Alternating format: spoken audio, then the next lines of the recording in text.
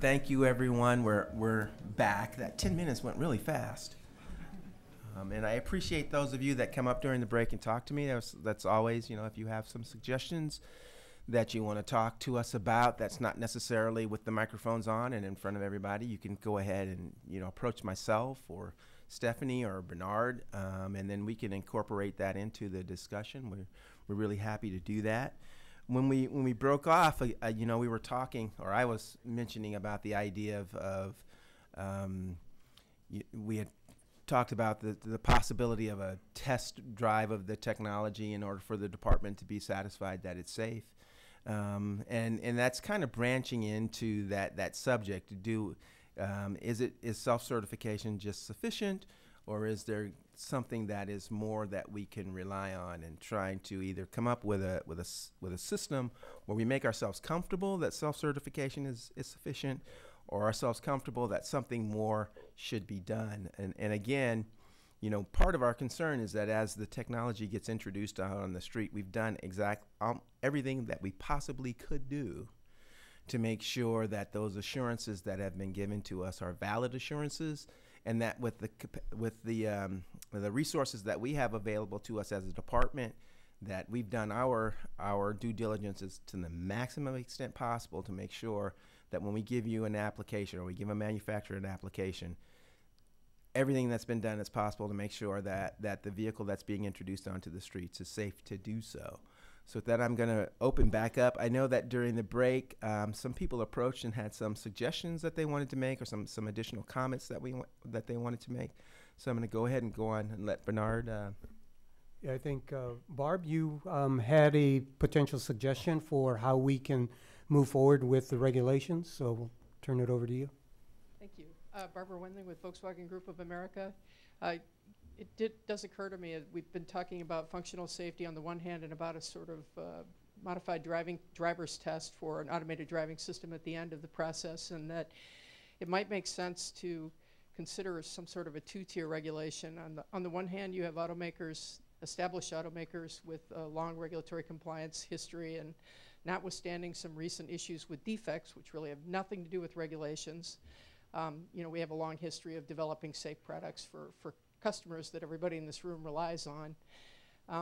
And so you might have a two-tier regulation where established automakers who are designing and building an automated driving system for their own vehicles, or who are working with another company under a business arrangement for sharing confidential information to apply an ADS to their own vehicles, apply it to more of a self-certification regime and do the testing at the end, sort of like a driver's testing, versus an aftermarket company that's developing an ADS and applying it to another manufacturer's vehicle where they have no relationship with that vehicle manufacturer, and you might be more concerned that the vehicle could be inadvertently taken out of compliance or otherwise not be adhering to a good functional safety process. And that for the aftermarket situation, you have, excuse me, perhaps more of a third-party certification process. Any comments on that? Go ahead. Thank you. Is this on? I guess this is on. You're on. Great, and I'm on.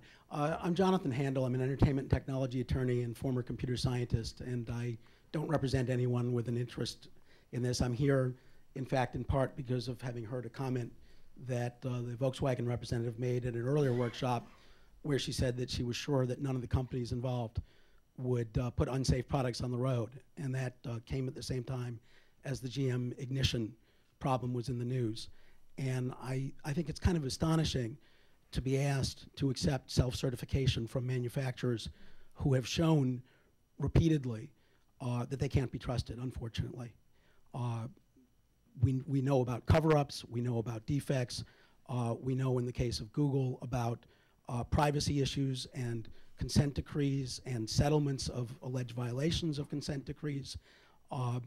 It simply is not reasonable, and it is not in the public interest to accept self-certification. Self-certification is a necessary but far from sufficient condition.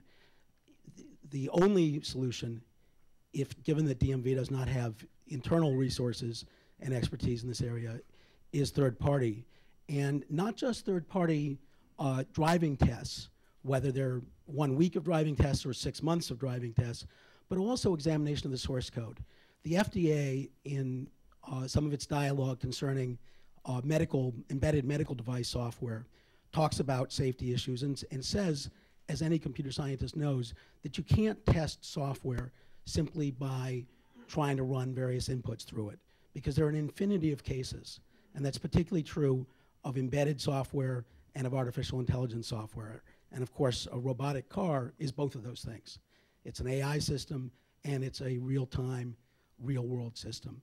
So you could say, I'm going to test 100 cases over 6 months, and I could say, okay, but what about if in addition to those cases, there's someone turning left in front of the car at exactly the time that it's making its maneuver? Well, now I've just doubled the number of cases to 200. And what if a rerouting instruction is coming through at exactly the same time? Well, now it's 400. What if the car has been driving? You know that sometimes problems with your cell phone or your computer can be solved by rebooting because you're clearing memory. So what if the car has been driving for 5 hours rather than just 2 hours, and there are memory overflow problems, things of that sort? One thing that is absolutely necessary is code analysis, static code analysis, among other things, of the computer source code that these systems are implemented in, to look for things like memory overflow and stack overflow problems, memory corruption, all sorts of technical errors that can occur in software that you cannot test simply by saying, well, I've got a 20-minute driving test, or I've got 100 driving tests and 6 months worth. Now, one last point, and with respect to the issue of, well, it's going to add 6 months to the development cycle, the third parties need to be embedded in the process of the development of these systems as they're being developed, so that it isn't constantly chasing your tail to try to catch up with what's the last version.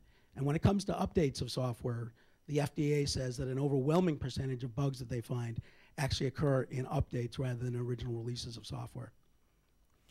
Just a couple of points. When you talked about the static code analysis and it being part of the testing, but isn't that what the manufacturers are doing right now? Isn't, when they came to us and applied for a permit to test, they'd been developing the cars for several years. I don't know how many. But isn't that something that they've been doing all along? And so by the time that they get to us with that application that says we're ready to introduce the vehicles and let the general public have them outside of your testing regime, they've already done that. And so isn't what the issue is at that point in time is being to verify what they've already done? Well, it's to have a third party, an independent third party, actually do it as well. We don't know exactly what tools any given manufacturer is using. And there are no regulations out there that say what the best practices should be, or that even say the manufacturer has to use these kinds of tools. Are we already too late for that? Because the reason why I say that is that the vehicles have been in development and the systems have been in development for probably some time now. Right. And so if we tried to have a regime that says that the third party has to be embedded throughout that entire development period, aren't we already coming in at the 11th hour? Because haven't they already been developing for quite a while now? And now we would say, well, we want someone embedded in your team, and that would be the person that we rely on. But we're coming in later after you've probably done 80 to 90% of the development of the technology. Well, two separate issues. The issue of static code analysis is not an issue of whether or not someone's embedded. So we're certainly not too late for that. The issue is having Google or the manufacturer provide the source code under tight confidentiality to a third party, probably on site at Google to increase their comfort, but doing that testing. In terms of the embedded issue, we're only at the 11th hour if in fact these cars are going to be on the road for consumer use, for public use, the day after tomorrow. We're still probably a couple of years off at a minimum from that. And so I think rather than saying we're at the 11th hour, let's say, let's get it done now rather than have it not happen. Jonathan, Yeah. that model that you are describing, where a third party would do code review of a manufacturer or a company before their product rolls out to market, does that model exist in any other industry?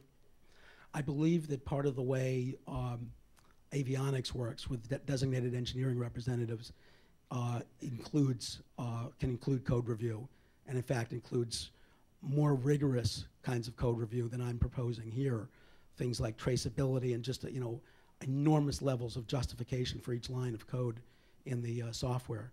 But DERs are either employees of the company in some cases, but they are sort of sworn under oath to the FAA to represent FAA interests, or in the case of companies that don't have their own DERs, there are independent third-party DERs. Okay. Thank you. Go ahead. This is Chen Yao Chen with California Press Program of UC Berkeley. So, Brian, I'm trying to approach this from a layman's point of view. In today's world, California and all the other states give someone a driver license, young or old, after a written test and 20 minutes of driving on the road. And we all know that every licensed driver driving out there carry a certain level of risk and safety hazard. But we still let the system go on. And we just let the social and legal system deal with the potential problem. So I'm thinking we all know that DMV has been put into a challenging position to deal with this issue that NHTSA should deal with. But from your perspective, or from DMV perspective, is it the same kind of testing, that some kind of driving test or competence test that we give to a car would not be able to alleviate the concern that the public has on the safety? And I will push it a little bit further. Autonomous vehicle is another new thing that come along, but the so-called automotive industry existing in this country for more than 100 years. And what is it in this so-called new technology that you or DMV perceive that if you do something extra that is practical or is realistic, that you would think that the system will work better than guarantee the safety of the public? I'm not trying to be critical. I'm trying to understand from your perspective whether it's really realistic and practical to try to implement something that has not been done for decades in this country. And you've stated in that couple of minute time the problem that is dealing with Vehicle Code Section 38750. Because that section requires us to come up with an application that a manufacturer would submit to us, and on that application they would make assurances, certain certifications. The vehicle meets federal motor vehicle safety standards. The vehicle doesn't make inoperative federal motor vehicle safety standards. The vehicle has an alert for the driver that the autonomous system is engaged or disengaged. There's a capacity for an operator to take control, whether by operating the brakes and the gas pedal or some other or an emergency stop type of a mechanism. If there's a failure of the autonomous technology, and so it's those kind of things. And the issue that the DMV has been tangling with for quite a while when we speak of the deployment regulations is that just as simple as it's a form with some boxes on it that says, I meet federal motor vehicle safety standards. Check. I don't make inoperative any federal motor vehicle safety standards. Check. Here's a picture of the light on our dashboard that's on when the technology is activated. Check. Here we got our little red button that you can press that makes the car pull over at the side of the road without hitting something when the technology is disengaged. Check. Do we have a system where that's enough? Or what we're struggling with is, should there be something more? I mean, should we delve into, as Chris has mentioned, in the development of the technology, we've got, there's a whole functional safety program. And then probably in the development of the technology, not only do you have the functional safety program, but you have the ability to look back at it after you've come up with that program of whether or not there are new things that we need to look at, whether we're discovering additional things that we need to address to keep the vehicle safe into the future. And should we have a system that is into the future as our technology is out there, that we go in there and we monitor it and we hear from other people things that are coming up and we have the ability to address that. And so what we struggle with in coming up with these regulations is how what should it be? Should it be that we rely on something that's just a simple form that says we have done all of this? And what the struggle is that we're trying to address today is there something more that we can do? Whether that be a third party that comes in and looks at and says, yes, DMV, they've assured you of all these things, and we've looked at the stuff, their studies, and we've looked at their testing results, and we can tell you, yes, those are valid assurances that they're giving you. Or is it somebody that's embedded in the company that has been there throughout the development of it, and then they say, yep, everything they're telling you is right, DMV, because I've watched the development of this technology and it is safe? Or is it something, and even something even different, the model that we talked about earlier today, where the cars are brought into DMV and we somehow run it through its paces and say, okay, it meets what we have for a minimal, satisfies us that it does what it says it can do, and it has these things. I don't know that, and that's kind of like the purpose of today. And you can understand, as I throw out all of those scenarios, those are all the things that we have to address in trying to come up with, this is the right regulation. This is what we need to put out for the 45-day notice and receive the comments. This is what we need to suggest so that we'll have the regulation in effect. I don't know. I keep hearing different dates about when we might see the first autonomous vehicles. I tried to hold out. My car just broke down on me, and I had to replace it.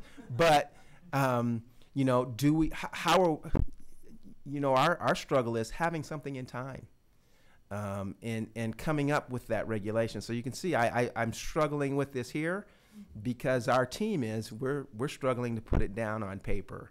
And so all of these are valid discussions, and really what this session is about pulling from you guys ideas. I mean, that's really the best product that we can leave from here today, is to hear your ideas. I don't want your work product. I don't want your trade secrets, but I want some ideas that I can use. Maybe not all ideas work, and maybe it's a piece of an idea that you come up with, or with someone over here on the other side of the room. But we're trying to figure out, how do we do this in the best way that, and maybe at the end of the day, it is just a form that there's some check boxes. But we've done our due diligence to explore whatever's possible that we could be comfortable with the regulations that we come up with. So with that, I think Steve has a comment. Steve Schlatover from University of California PATH program. We've been talking here in the context of major auto companies or Google, other very large companies that have invested a lot of effort in this. But these regulations are also going to have to apply to Joe's Garage down the street, who might decide they want to put an automated vehicle out on the road. And at some point, the regulations have to have some criteria by which the DMV can draw a line and say, okay, these guys are above that threshold, these other guys are below the threshold. They may have checked the same box on the form, but because somebody at Google or somebody at Volkswagen checks the form, it may not mean the same thing as somebody in Joe's Garage who just checked that form. So they need a way of being able to draw that line in a fair and unambiguous way that says, okay, these guys have actually done sufficient work to make sure it's safe, and these other guys haven't. And I don't think we've heard anything here yet that gives a good basis for the DMV to help draw that line. And I mean, that's going to be a concern for these regulations to be valid. Right. I know on our outlined, the next major subject that we had was compliance with federal motor vehicle safety standards. And I've heard a lot of discussion about the applicability of the federal motor vehicle safety standards. Is that something that gives us our comfort level? In looking to the federal motor vehicle safety standards, do we say, hey, since they have to certify that a vehicle meets federal motor vehicle safety standards, and if they're selling it, they can't sell it unless it meets federal motor vehicle safety standards. And so is that where we take our comfort? Or I don't know. And then so I'd like to open that up for some discussion. What role do the current federal motor vehicle safety standards play in our reviewing applications and accepting the certifications? We know, and we've heard through many channels that, and there was the kind of the warning today, hey, remember there's the preemption question out there, but we live in a vacuum right now. We don't have the federal standards right now. And we in California has a statute that says cars, come up with a regulation that will allow the deployment of the vehicles. And so are the federal motor vehicle safety standards something that we can take comfort in? And that's where I'd like to open up some discussion now. Sorry, I wanted to speak and address the previous issue that you mentioned. And Go right ahead. And one of my ideas was to have a two-tiered approach. By the way, it's Abe Vargas again with ACS. Try to have a two-tiered approach. The first is the self-assessment where the manufacturers sign off on it. The second is the actual third-party assessment. Number of discussions were there about third-party assessors, whether they are qualified. There are a number of assessors out there that can do this. There's a standard called the 1725 lab accreditation, which guarantees that certain authorities can do assessments on certain technologies. Software and firmware, something that we're very knowledgeable on, especially with dealing with the FDA. There are standards, to the gentleman that actually addressed that actually talks about it. The US doesn't follow it, but Europe does. They look at testing protocols. They look at the American encryption standards. Is it 128-bit, 256-bit? So there are standards out there. The US just needs to adopt them, or specifically the state of California. Two-tiered approach may be a better way to alleviate some of the costs, the resources, and to differentiate between Joe's Garage and Google. But the state of California will never ever catch all the defects that the manufacturers put out. The ignition recall. I used to work for a supplier that actually supplied the Toyota pedal program to Toyota.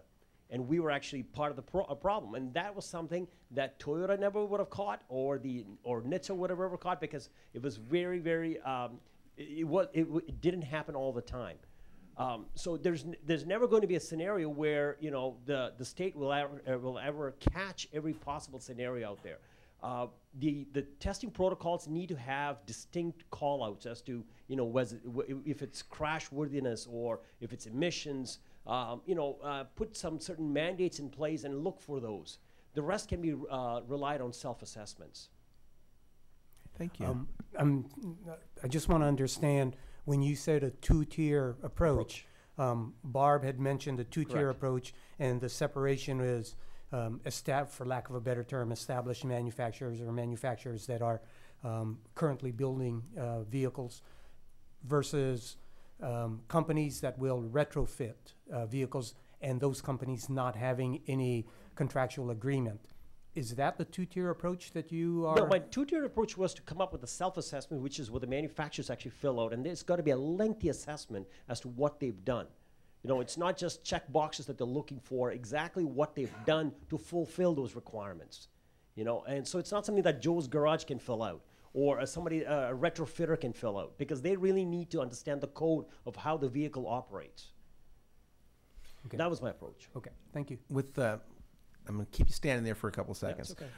With that self-assessment, I often joke that if I was good at math, I'd be an architect right now instead of a lawyer.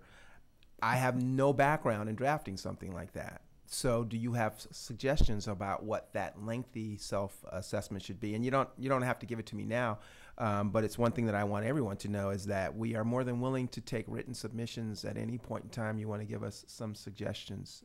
They are more than welcome. And so if after you leave here today, you have some thoughts about what something like that would look like, I would encourage you to submit something to us in writing. I can give you my business card, or we have the email address that you can respond to, but anyone can, with suggestions like that, you can feel free to submit those to us. Okay. Thank I you. certainly will. Right up here in front, Stephanie. Hi, my name is Vladimir Landaverde. I'm not with anybody. I just came to check it out. So I think when it comes to self-certification, it makes sense from the DMV's perspective. You have to operate within the domain of what you can manage. However, I think if you're giving them a hiatus, maybe in an X amount of year window, you should do third-party certification. You're behind the 8 ball now, but that doesn't mean that in 5 years from now you can't implement that. And I think you need to look at an operating system. Because, let's not pick on Google. They're from California. We want them to succeed. They help with our taxes, right? So let's pick on a manufacturer that's not in the building, maybe not even in the country, right? So, they haven't heard her concerns over there, right? Which are important. So with those guys, right, they could get certified now. And do you guys have smartphones? And you certified them when you bought them and you used them? and then you got an update, and then they didn't work anymore. So just because you got certified on day one doesn't mean it should be certified. So I think you really think about operating systems and how certifications are maintained. What I would advise is anytime software updates are sent out, you have to put a regulation in place so that the manufacturer has to certify with the DMV, even if it's just, the engineer signs it and says they're accountable to the DMV. Otherwise, you're going to see things like what happens on Facebook or anywhere else where bugs get out, right? And a gentleman brought it out that bugs happen. So you should think about not the manufacturing model, but the operating system that must maintain compliance, right? And you're a CIO, right? So you understand what that means. And I don't think you should back away from third party. Just give them a hiatus. When we think of operating systems and certifications and how they're maintained, it begs the question for how long. For example, I'm constantly getting updates on my iPhone that I got iOS 6, 7, 8, 8.1, 8.2, whatever. How long do we hold the manufacturers to? When I joked about my car breaking down, I drove it for 15 years. So if you sell me a car today, are you on the hook for that certification for the 15 years that I drive it? Is at some point that it ages off, or how should we be concerned about that? As long as they deploy an update, right? Okay. If they want to send an update, that means there is a commercial reason for them to do so, right? They're trying to mitigate risk. So if they want to do it 50 years from now, go ahead and do it, right? Doesn't Chevy sell spare parts for a car at 50 years old? If there's a monetary incentive for them to do it, they do it. So don't let them do updates without some type of ongoing accountability. Thank you. I had introduced the concept of whether or not we should take comfort in the compliance with federal motor vehicle safety standards. And one of the items on our agenda is manufacturer testing for compliance with FMVSS. And I know that the feds don't necessarily require you to submit test results on anything. You do the testing, and then you certify for yourself that the vehicle meets those safety standards. Should we in our regulations take comfort in just the representation that you have met and you have tested to meet federal motor vehicle safety standards? I'd like to open it up for a discussion on that. I see Barbara. Yeah, just quickly to mention, in case there are people who are less familiar with FMVSS compliance. So yes, it is self-certification. Every vehicle has a certification label that says this vehicle meets all FMVSS in effect on the date of manufacture, that date stamped on the vehicle. It's not merely I raise my hand, because there are federal test procedures that the government publishes for the third-party test houses that actually verify that compliance. So vehicle manufacturers, in practice, do those compliance tests before they ever launch the vehicle to make sure not only that they will pass them, but they will pass them with a sufficient safety margin so that any variations in production, et cetera, would be covered. So it's again, for established manufacturers, these are very real, very serious requirements that we take very seriously, but they're a floor, right? We go way beyond the minimum safety requirements, and that's where you get into the internal standards and the external standards and the functional safety and everything else. Go ahead.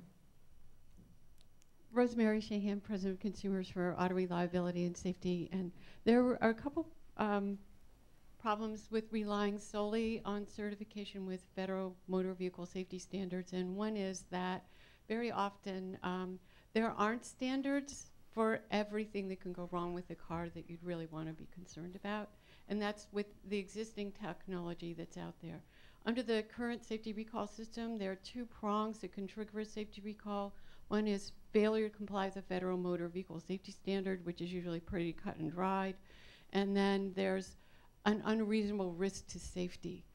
Most safety recalls fall under the latter category, where there is no federal motor vehicle safety standard that's in effect, but like the axle breaks, the car catches on fire, the wheel falls off, the airbags explode. Even though they deployed when they were supposed to. So they may comply with Standard 208, but there are other problems associated with that technology. So that's with the existing technology. So that's one problem, that federal motor vehicle safety standards don't cover everything that really needs to be covered with existing technology for the cars to be safe. And the other problem is that the National Highway Traffic Safety Administration, as you know and others have alluded to today, hasn't issued regs regarding autonomous vehicles. So you have this whole other layer of technology that we're depending on, where it's up to you all. There is no federal motor vehicle safety standard for a lot of the things that they're anticipating. And see, that's a very difficult position for me to be in, that it's up to you all, because, and I understand that there aren't federal motor vehicle safety standards for everything. But if I can't take comfort in that, then what my task becomes is coming up with something else. So, and that's part of what the purpose is here today. So if you believe that I can't take comfort in the federal motor vehicle safety standards, then that would beg the question, how do I come up with something else? And so do you have a suggestion on how I come up with something else? Yes, I would suggest requiring that they build into the technology that they're developing error codes like we have with emission systems, where they report when there's a problem, and that they provide access to the DMV regarding error codes periodically in the cars that are being tested, so that the DMV has access directly to that information. How do I protect that information? and see, we live in a world where anything that gets submitted to us for the purpose of conducting the state's business is by definition a public record. And so if I tell manufacturer, give me your error codes, how do I protect it? Is it possible to have, well, why shouldn't the public know, right? These are vehicles that are being operated on the public highways. Well, I guess my concern would be that geeky kid sitting in his grandmother's basement right now trying to figure out how to hack an autonomous car, if he had access to the error codes, he might be able to do something nefarious. You have a complicated job.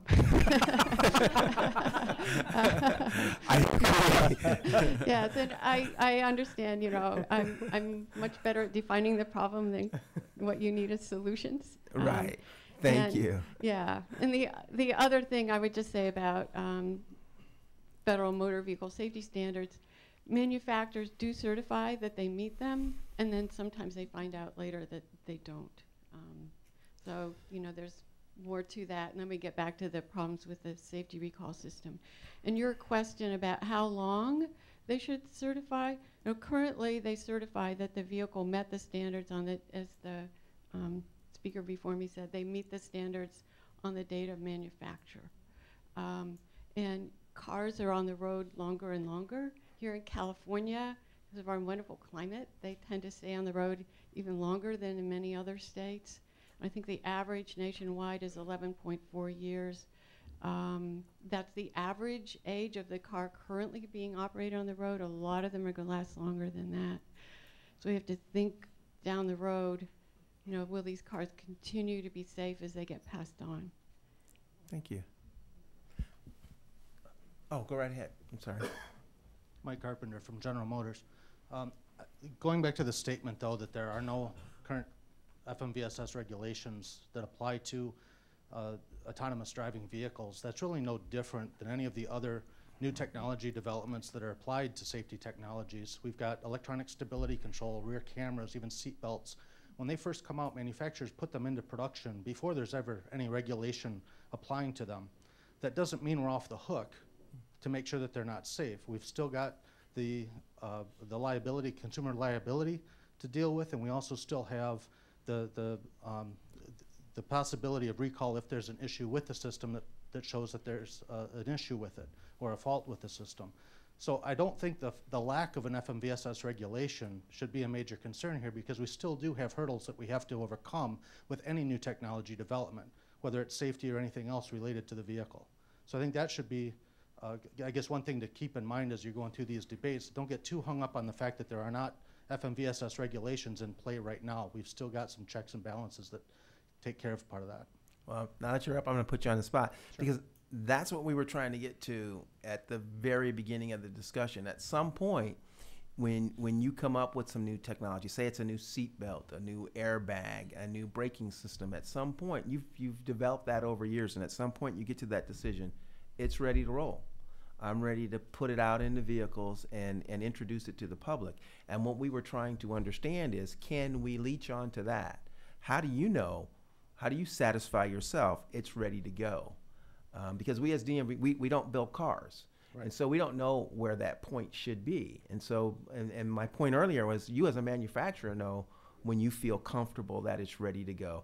Can we, without getting into your trade secrets, without getting into all that kind of stuff, can we borrow from something like that? Can we know, just on an outline level, hey, this is what I need to know before I put some new innovation in my vehicle, and I know it's safe to put out there to the public? Well, again, it's really no different than any other technology that we deal with. That we don't have that oversight for a new technology that we develop today. So, but that doesn't protect us from the other checks that we need to deal with.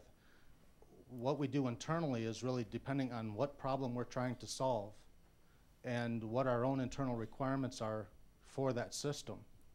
So it really varies on what level of technology we're talking about, what system we're really referring to. And there's been a number of other comments that have been made throughout the day about the V process. I think a lot of manufacturers end up using something very similar or very related to that. We've all got the iterative process that we work through to make sure that the systems do what we design them to do and what function we're trying to, and what problem we're trying to solve with them. And then there's also the system safety functionality that goes through. And we all use a lot of those tools, even though there's not any one that's been adopted, primarily because each one of those tools has a benefit and an issue associated with it. So it's a combination of those tools that are used as we're going through any of this development work. And it really depends on what technology we're trying to solve. And what I'm wondering, is there some generic set of tools that we should be looking to? Because I keep coming back to the same problem. I know, and I hear, and I truly believe, because I buy cars, that it's not your goal to put out something that's unsafe. And so I would have an understanding that at some point, no matter what you're developing, you get to a point that says this car's ready to be out there. And I'm trying to, and so there's something, whether you go to a board of directors or you have an engineering review committee, there's somebody that you say to yourselves internally, and you go to them and you say, okay, now this is ready to go because we are satisfied of A, B, and C. Is there something like that that we can use as we try to develop this regulatory process? Because again, I believe you that you're not in a desire to submit something that is unsafe on the roads. So obviously, you have come to some point internally where you're satisfied of that, right? And so can I borrow from that? Not maybe verbatim. I know that each manufactures differently, but maybe there's some common core of things that manufacturers look at to satisfy themselves of that.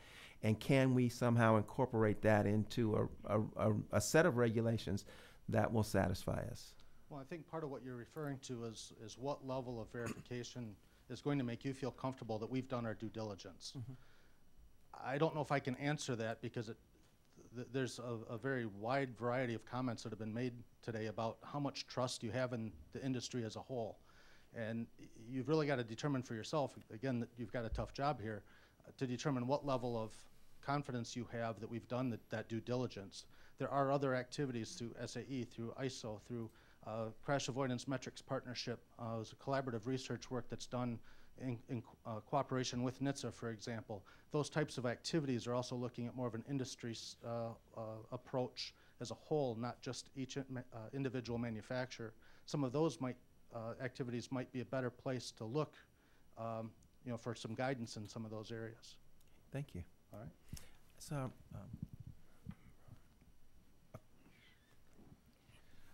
Dan Reuter, Electric Movement. I don't think anybody in this room is expecting that these vehicles are going to be 100% perfect in every scenario and there's never going to be a failure, just as there isn't in the current system. So maybe the solution, I mean, you're looking for verification that bugs don't exist and the systems are going to fail only in certain extreme circumstances, but not in certain normal circumstances. So where do you draw the line? It's an unsolvable problem, I think.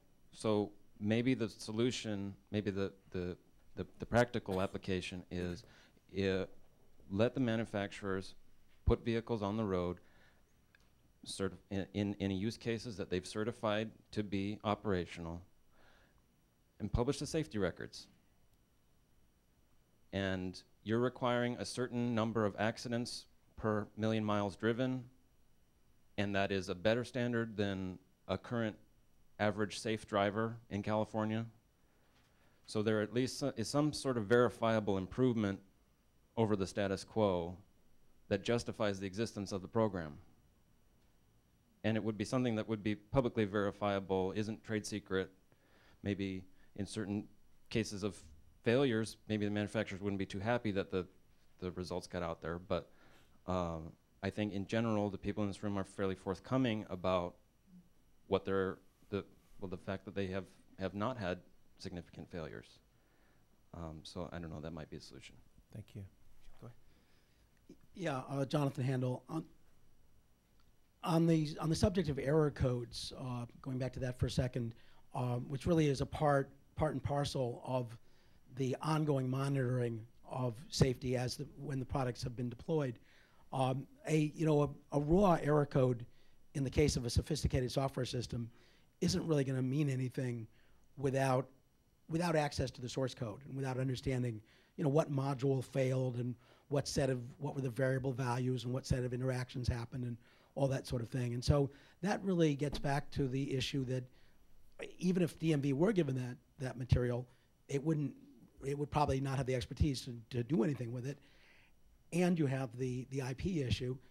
That gets back to the issue or to the solution of third-party verification, that the detail on a failure, the error code, which really is going to be much more than just a 2-digit code or something, goes to a third party, to the third-party certifying entity that is not subject to freedom of information and public disclosure rules when it comes to trade secrets, and is able to digest that material and make some sense of it and report it publicly and to the DMV in a way that that doesn't compromise trade secrets, but that does say, hey, we're detecting problems when there are, when there's mud flying at the sensors at the same time as the car's making a turn, or whatever the analysis might be, because it really is important that the ongoing operation of these vehicles provide feedback and be designed, and that the regs be designed in a way that what we learn from the actual use of these vehicles increases safety. And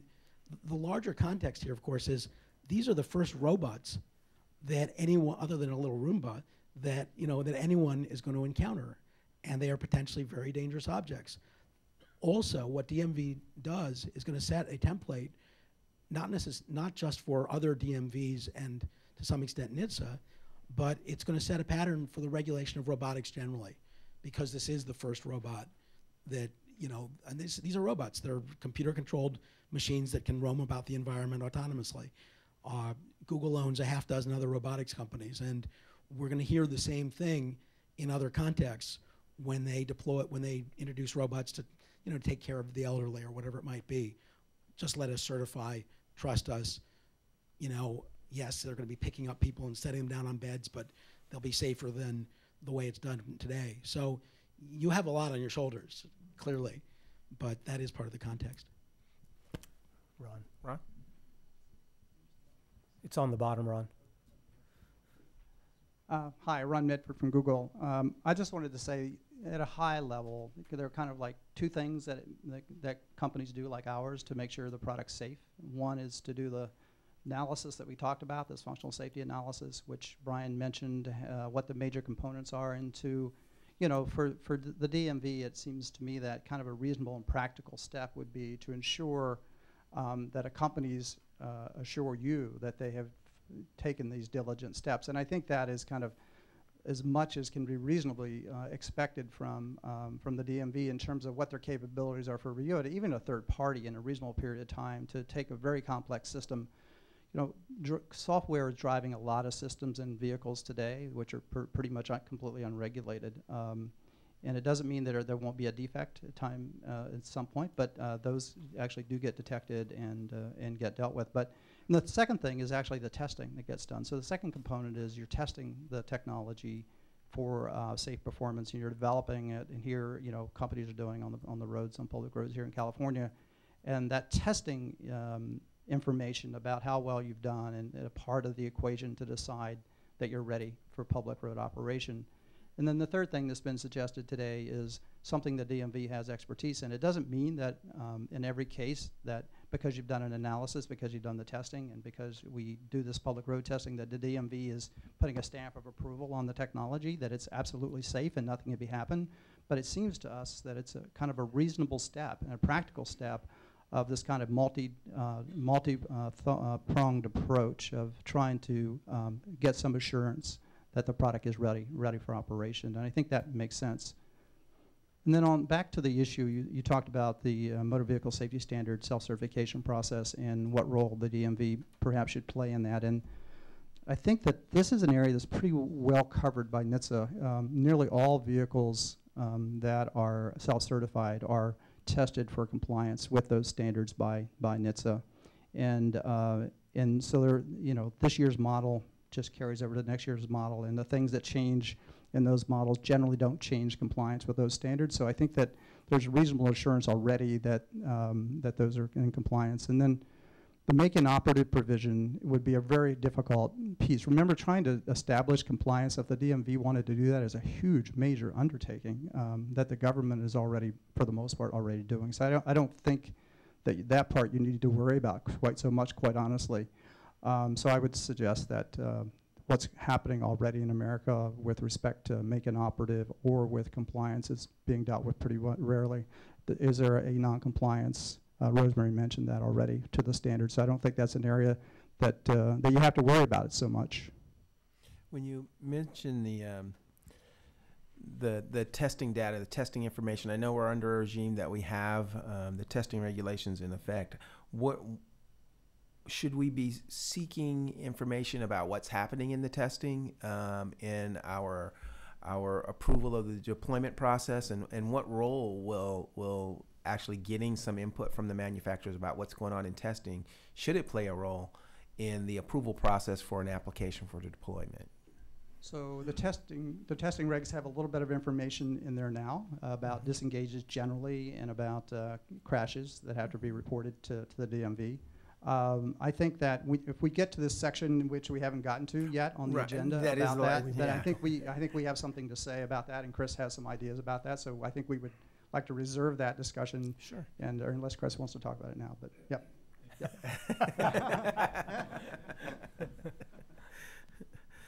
So again, the issue that we're discussing right now is whether we can take some satisfaction in the assurance that a vehicle is compliant with federal motor vehicle safety standards. And again, what I was trying to kind of prompt out is at some point manufacturers satisfy themselves that the vehicles are compliant with federal motor vehicle safety standards, and that we would be able to look to that. And then we've heard a lot of discussion about using a third party to get some comfort level with a third party. We've also heard some discussion about what the problems are about, you know, trying to introduce a third party into a process that goes on over years. I still have some concerns about, does that work for us if you know, now that we're coming in later in the game and saying you needed to have somebody throughout, you know, the time that you were developing this to assure us that what you're doing is safe. And so I think it does take us into that realm of looking at, you know, what role does test data have in giving us those assurances, and what is the level of test data that we should be looking to, or any level of test data at all, when we're approving an application for deployment. I mean, we have minimal test data requirements that are in the testing regulations thing. Like when did the vehicle have to deactivate the autonomous technology because there was a safety related reason that was unplanned or unexpected. But is that enough? Does that give us enough when we look at the application that we're going to allow the vehicles to deploy onto the streets? And so I would like to move into and start discussing, at least that aspect. And again, to summarize it, what role will us actually receiving test data have in giving us those assurances that the certifications for safety have been met? I don't know, Chris, if you want to address that now. I'm putting you on the spot, but it's Ron's fault because he said you wanted to talk about that. So I'd get him on the ride back. No, definitely, absolutely. So Chris Urmson with Google.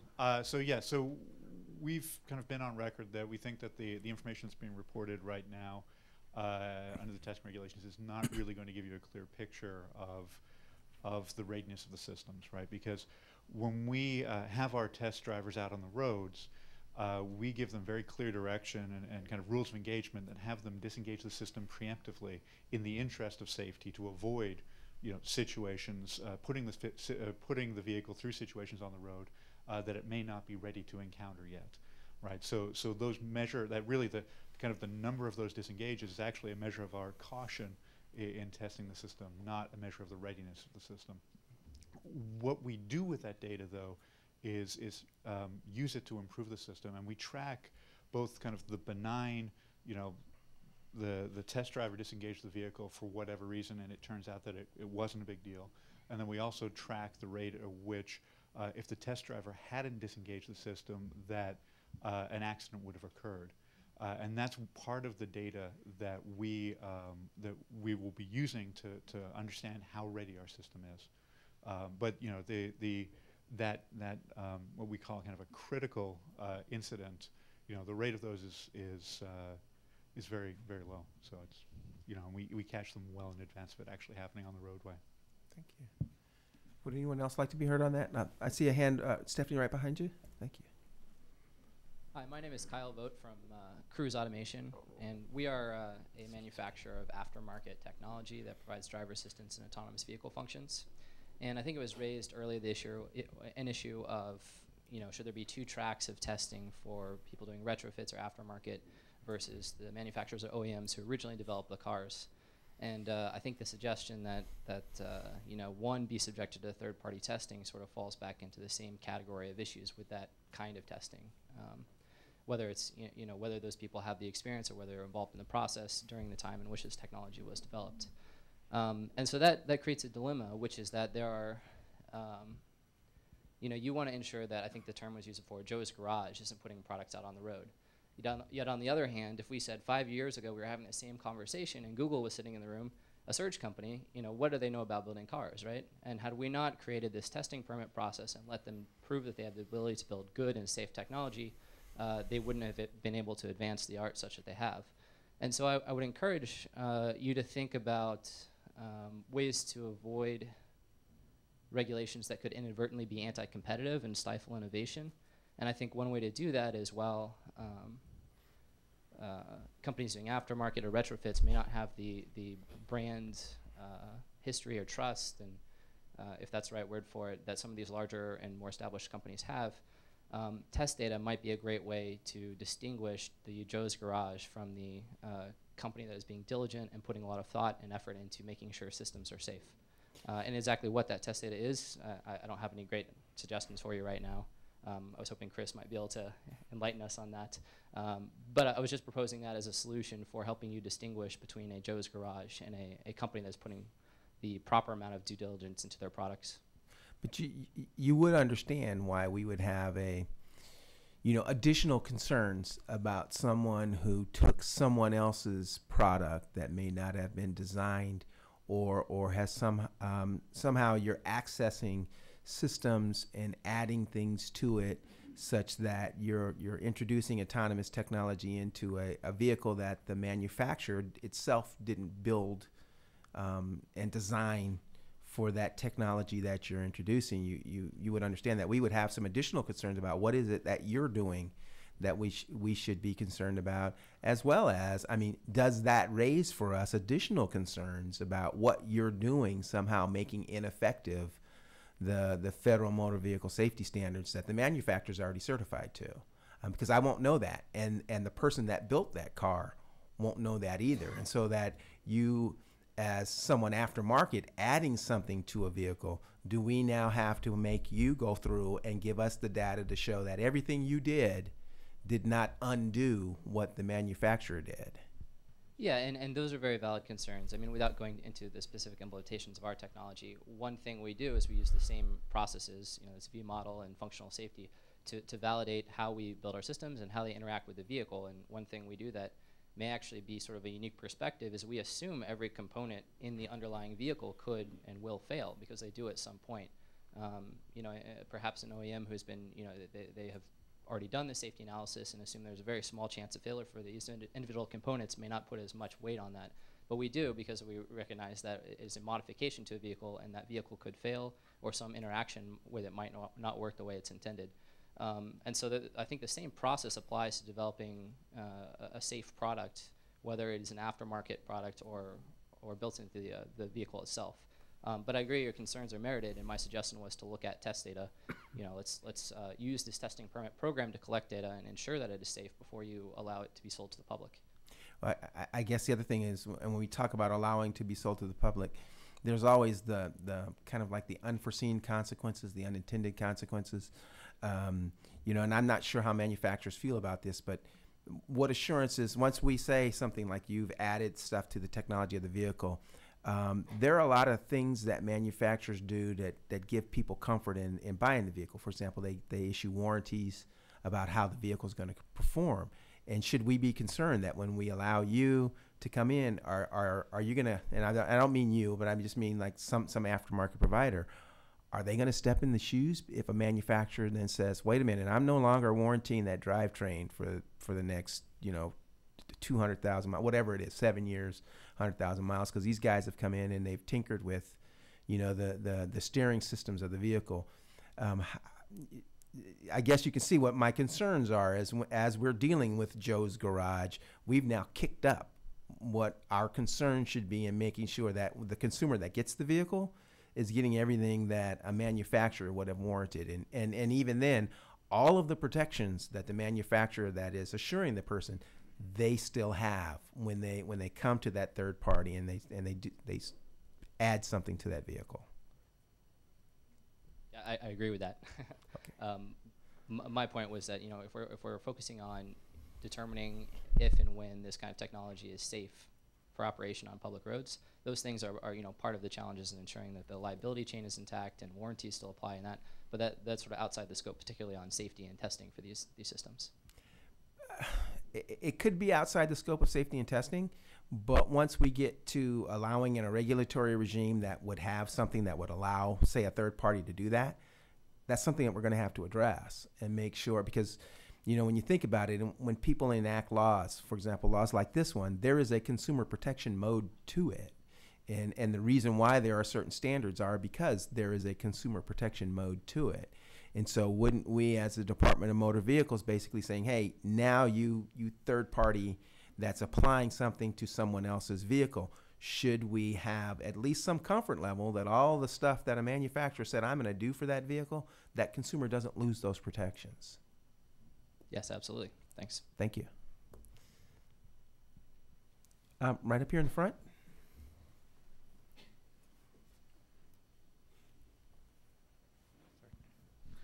Again, Vladimir Landaverde. So, I guess you're talking about how, you know, the software code and all these autonomous systems, they're going to develop over time. So I think, you know, and manufacturers want to give themselves leeway, right? So I think you should give yourself leeway as a regulator and maybe put in more stringent requirements and testing for hazmat, right? Hazardous material, commercial vehicles, and maybe even limit the number of passengers, right? So you know, allow yourself time to maybe put in more stringent regulations, right? For anybody that, you know, whoever wants to make a lot of money by having a commercial autonomous vehicle like a bus or a limousine, right? If they're going to have the financial incentive, they're going to go and spend that extra money to get that third-party certification, right? or wait for the DMV to build up that skill set and partner with you. You're jumping the gun. Actually, Yeah. the commercial vehicles is autonomous vehicle regs set number 3. so at least with these regulations, we're contemplating more of the private passenger auto setting, and we've always recognized that even in our testing regulations, we did not address the testing of the more commercial applications, and it's always been our desire that this isn't, once we get this set complete, this isn't the end of the game, because then we need to start tackling the more commercial aspects of autonomous vehicles. Maybe you can and bring that those is- in. That also has the same kind of promises, fuel savings and things like that. Yeah. Traffic congestion. So maybe you should think about them more together then, right? And I know it's even more work, right? But because industry will have a benefit if you can accelerate their market opportunity into that segment, there's got to be more resources that can help you build good regulations for this. Thank you. I see it is about 20 minutes to 1, and so I'm going to use this opportunity to take another 10-minute break, come back at 10 minutes to 1, and then we'll just go through to the conclusion of the hearing at 2 o'clock. So let's take a 10-minute break and come back at 10 to 1. Thank you.